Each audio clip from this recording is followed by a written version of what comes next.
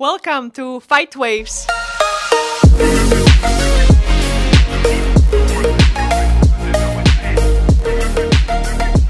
Audio Journeys by Kung Fu Academic.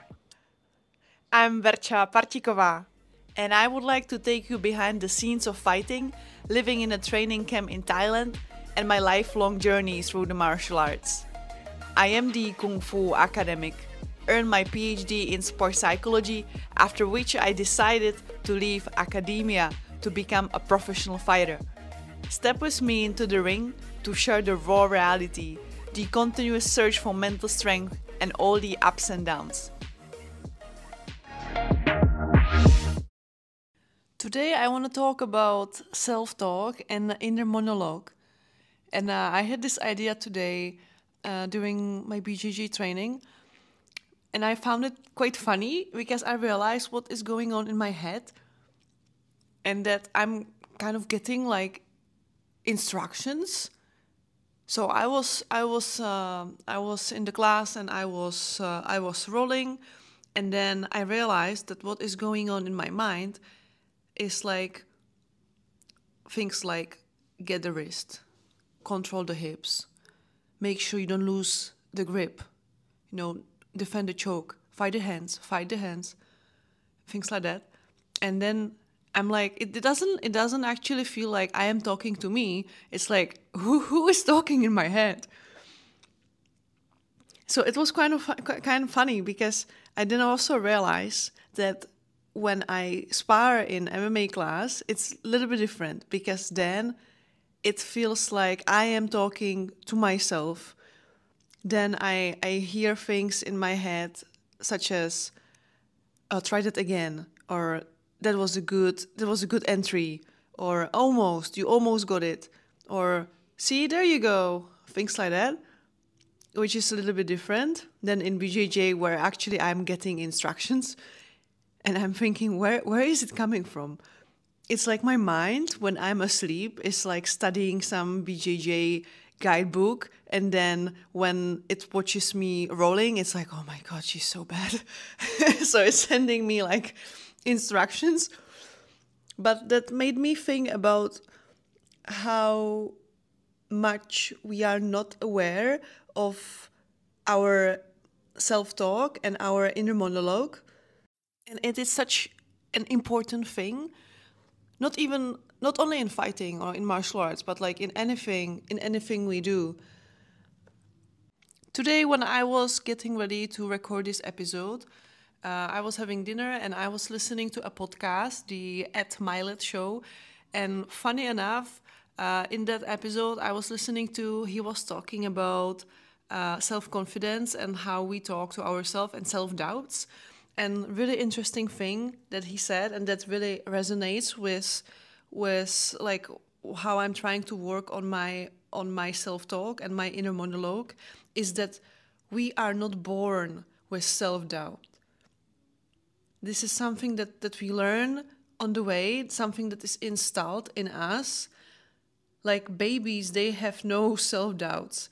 They don't go, oh, maybe I should not jump off the table.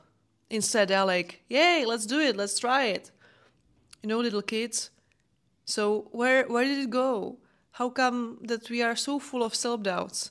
And then inside our heads, we are like, oh, maybe I shouldn't do this. Maybe I am not good enough to do this. Maybe I'm too scared, or that guy is too strong, or that girl is too fast.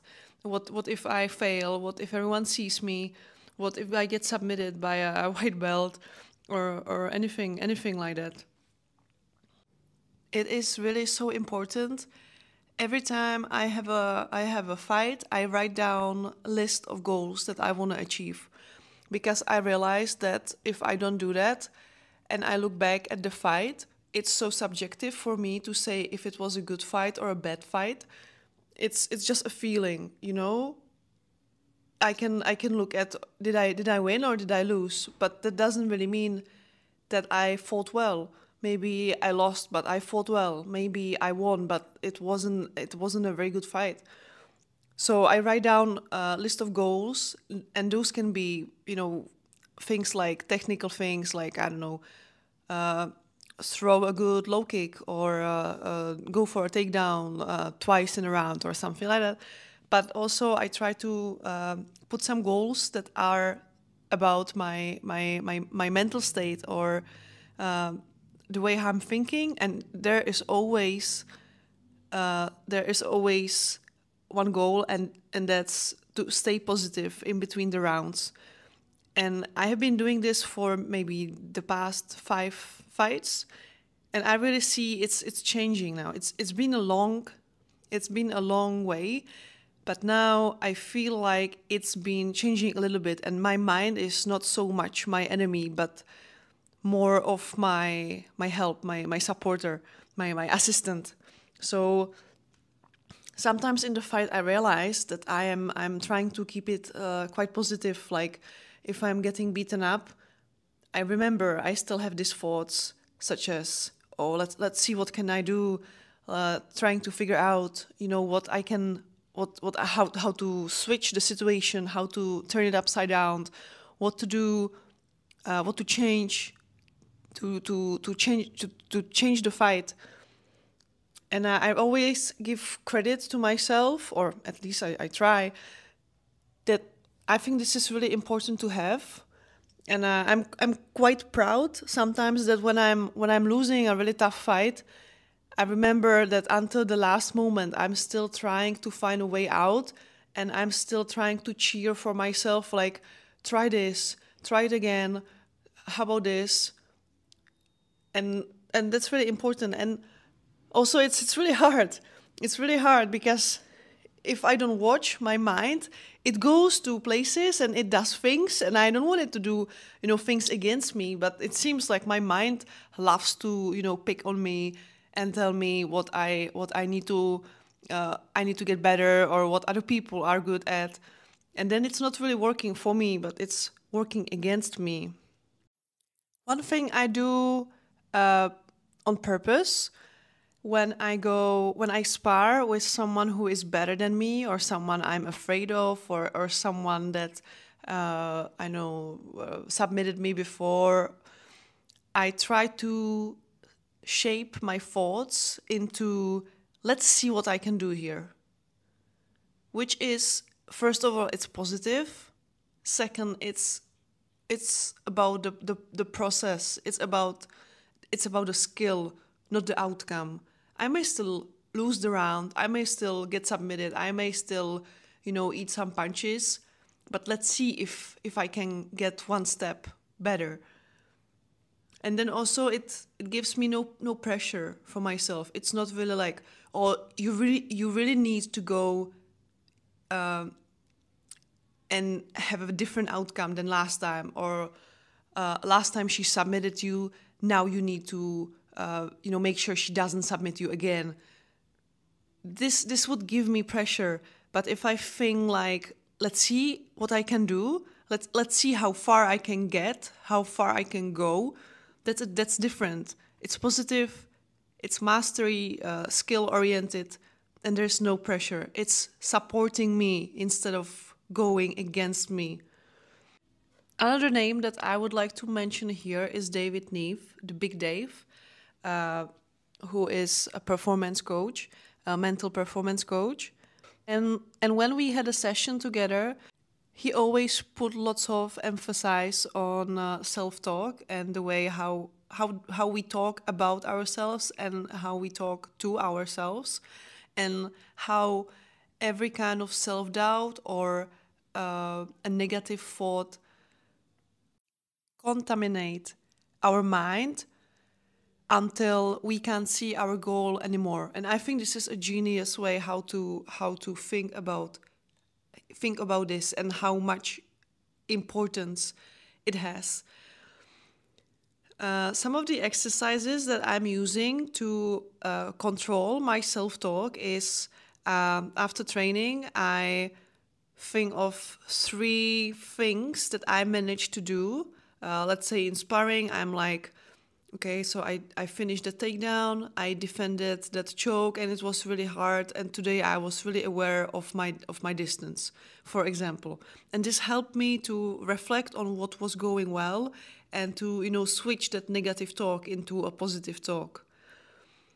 Also, I try to write things down, especially before a fight. I write things, I list things that I am getting better at, or things that I believe that I'm good at, or my strengths. And then also I journal. And for those of you who don't journal, it's not really like, my dear diary, but journaling doesn't matter if you do like a structured one where you perhaps answer questions that you give to yourself every morning or every evening, or if you just do a free version where you just free write whatever it's on your mind. But it gives you clarity, because that's the way how you can tidy up in your mind, and you can see with a clarity, and it's very refreshing, but it's very calming as well. So just a reminder that you need to be aware, we all need to be aware of our self-talk, of all the words that we are using in our mind when we talk to ourselves and about ourselves. And that is the first step on the way to the second step, which is to control our self-talk. So it is working for us, not against us. Isn't it awesome to have someone sitting on your shoulder the entire time, cheering for you? And that's exactly what you want to get. To have a positive self-talk and inner monologue, to have your own personal supporter inside your head. And then another funny thing that happened to me today was that, sometimes the voice just comes out of nowhere. And today I was rolling with my training partner, who is a very good wrestler, and he was beating me up. And then my voice in my head suddenly told me, well, why don't you just take it to the why always like stand up, like try to face him more on the BJJ side than like wrestling side. And I thought, wow, that's so smart. Where did it like come from? Whose fault is that? And it was a great round. He still beat me up, but it was a great round. So just a reminder, be aware of your self-talk. Try to switch it to positive and control it to become your own biggest supporter. Make sure you follow me on my socials, where you can also ask questions, or you subscribe to my irregular newsletter on my website.